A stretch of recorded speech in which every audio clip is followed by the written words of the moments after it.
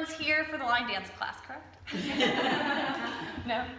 So today we're going to be talking about effective donor messaging. And that's very vague. With nonprofit marketing, one of the things that happens is it's such a vague space that people don't even know what to do. So we're going to break down what kind of messaging do you need to get donors, what does it look like, and then how do you do it. But what you will see is that there are key themes to nonprofit marketing effectively that are going to be consistent, and that's because it's best practices and that's because it works.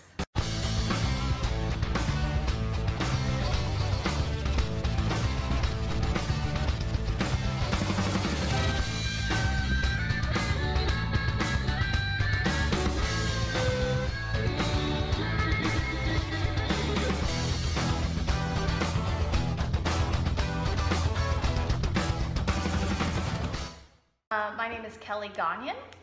I am the founder of Grit HQ. We provide creative solutions for nonprofits and small businesses. The branding is more than just a logo, right?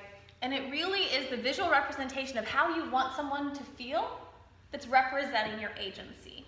And I know that sounds so abstract and like artsy, like, right? But if you're not looking at something and getting any feeling out of it, then your brand is not working for you, okay? A solid brand should set you apart, should make you recognizable. I don't know if this might be something just to be cognizant of moving forward. Typically when I talk about branding for nonprofits and style guides, I'm saying it because you have 20 different people creating things that are going out. There's a secretary, there's a board president, there are programming directors, right? And there's nothing consistent. And for me, I found where people really like to be creative. And I say with marketing, creativity killed the cat. Like, it really did. Like, if you're a nonprofit and you're trying to DIY it and you're trying to have people be creative, like, the whole goal of branding is so it's recognizable and representative.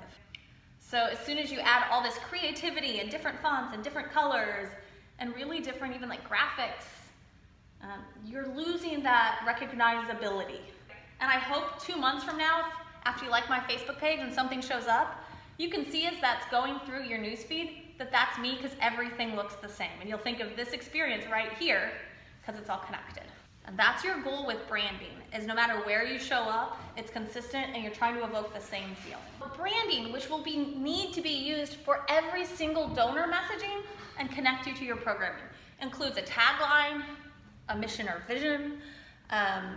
It includes your tone/voice. So if you have multiple people, if one person wrote your website copy, and another person is doing your e-newsletters, and another person is doing your social media, right? Then it's not consistent, and your voice is part of your brand. I'll throw use of video on everything because I think it's important. So that's going to be part of branding too, use of video. 3 to 5 colors, up to 3 fonts, your own stock photos that we'll talk about later, and consistency. So those are the things that all together show your brand. But remember, your brand is all about communicating the feeling or experience people get when they work with you. And I think for nonprofits, taking those same risks is important. I talk about, if you would have seen me a year ago, my branding did not match right. I failed forward. And I had this sweet picture of me like this. I'm like, that's not reflective of me. There was a disconnect between what my branding looked like and the experience people had with me. So when I went through my rebrand last April, that was like a very intentional decision I made, is to make sure this was the most reflective of the experience people have. And people probably think I'm verbal, assertive, numbers driven, and then in my space, compared to everyone else, especially in downstate Illinois, I am very cutting edge, right? So I'm pushing towards things that people aren't necessarily pushing towards.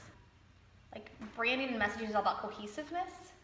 So typically there are words either from your mission statement or from maybe even more like a vision statement that are words that you should be repeating over and over and over again in all of your marketing. So just set a timer for 2 minutes, write down as many words as you can, and then circle the ones that are most reflective.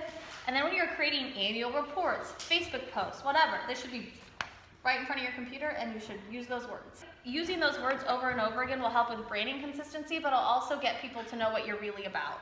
Like, what you are, especially for donors, is not the services you provide, it's the feeling and support you create. So it is those abstract things. I don't care how many square feet you have, I don't care how many kids you serve. I care about for that one kid. What does it feel like? What is the quality of service? Anyone producing any marketing, whether it be donor, program, internal, I also say internal marketing sometimes is the most difficult to stump. Internal communications should all be done only using your brand fonts and colors. Attraction, marketing, and donor messaging. I'm not trying to sell them anything now or in that moment, right? Attraction marketing can be to retain or get new. Like, either is okay. If you don't have donors, right, then it's important to start attracting them. This is very different than how people traditionally think about fundraising, whether it be direct solicitation for funds, whether it be crowdfunding, whether it be a special event, right? So, for example, and this is donor messaging, someone attending an event is a potential donor. It should be. Anyone that attends an event, you want to get as much information as possible, then you want to redirect for the next ask, okay?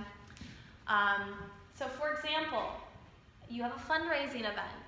Instead of saying, hey, we're selling tickets, you've got a week left to sell your tickets. Did you get your ticket yet? Okay, instead of that being your marketing plan for the fundraiser, a video of a local celebrity doing one of the things that is going to be happening at the fundraiser, and then and this is happening at we're standing here, I'm like, at the Decatur Craft Beer Festival, right? But that's the and, not the primary, right? Attraction marketing for that could be highlighting something really cool that's happening, really great that's happening, highlighting one of the clients that benefits from the services that that fundraiser is supporting, right? And then saying, you can support people like Jimmy by purchasing a ticket for. Only through a very specific story, moment, picture telling, storytelling, are you going to really get to, this is meaningful. You can say, we provide meaningful services, but if you show, don't tell, right? That the services are meaningful or the event will be fun. Through something super specific, you're gonna reach your target audience. One thing you can do to help your board, staff, if you're a large team, you really need to kind of engage everyone to do donor messaging, right? It's not just you because you're the development person doing donor messaging. Anyone that has any face contact with anyone should be doing donor messaging. And the biggest failing I see is that people will ask, I can't do that. Well, I don't know what to talk about. And then sometimes you'll hear the board say, will you equip us with an elevator speech? Can you give us a 30-second thing we can tell people?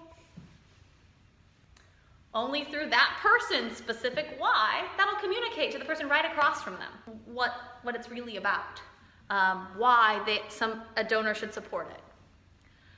That's gonna be much better than your board president getting really stoic and saying, we've been in the community since 1986, where we continue to serve, blah, blah, blah, blah, blah.